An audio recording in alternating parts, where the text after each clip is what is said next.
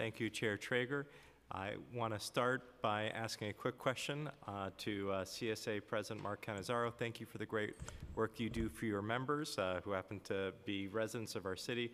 Community-based organizations that provide pre-kindergarten in my district pay their workers and administrators less than their counterparts at the Department of Education public schools, leading to retention problems.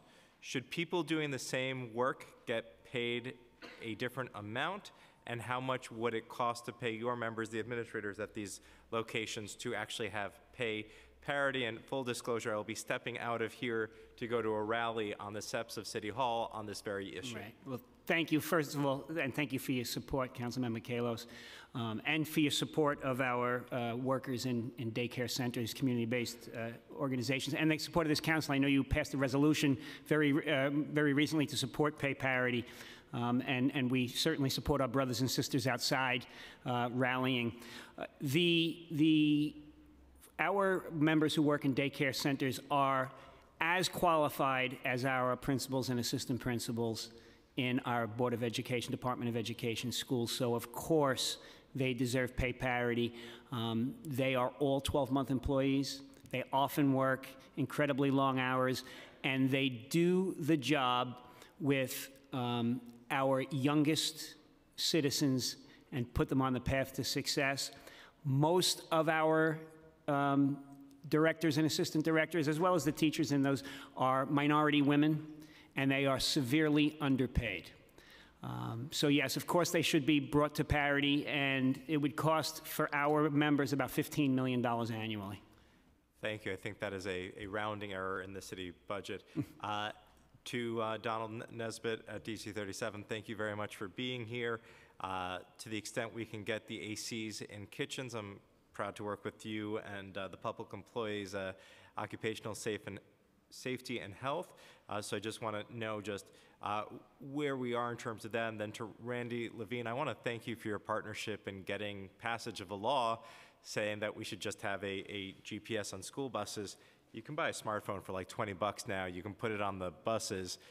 We just had Chancellor Carranza say that despite getting it done in Houston, he doesn't think he can get it done in 6 months. 6 months to buy 1,400 phones and put them in the buses so parents know where their kids are. What are you going to do about it? Either one. I have 16 seconds for my side. The AC first. Well, with the ACs, we've been in conversation with members of the council. We've also been in conversation. We have another local at DC 37, local 3005.